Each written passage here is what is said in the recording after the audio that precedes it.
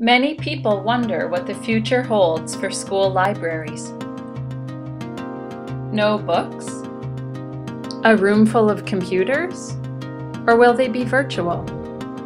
Perhaps, but maybe we need to ask what should be the future of libraries. It is then that we can realize the best way to predict the future is to create it. So why wait? Now is the time. But where do we begin? We can start by creating personal learning networks with other educators around the world, through Twitter and Facebook and blogs. And by doing so, our practice will become more transparent as we begin to share and reflect with other educators. We can consult research and guiding documents to stay current and up to date. And by doing so, we can develop a foundation in which students can thrive. But now what? As teacher librarians, we have the ability to create, transform, and envision our school libraries to be participatory and personable, where learning is a process, and students inquire,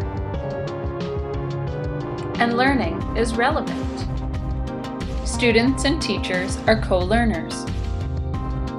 Passion and curiosity is embraced, and students become active, motivated, and engaged participants who solve problems and think critically and creatively, and connect and communicate with their peers, experts, and other learners around the world to create and produce content, collaborating and working with others. Teacher librarians can facilitate and create opportunities and experiences for all learners, and including all modalities of learning, and navigating and transferring skills across platforms, tools, and media, actively and socially constructing knowledge, mapping and making meaning, questioning and discovering,